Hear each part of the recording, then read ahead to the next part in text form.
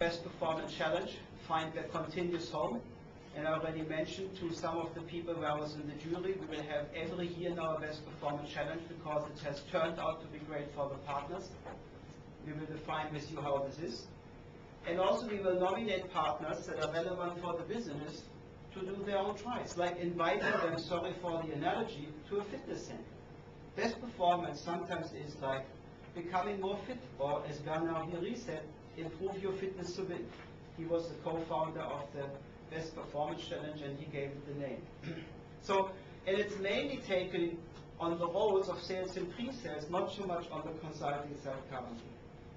And we have a launch plan where we currently basically define on a prototype and or ideas how we go further.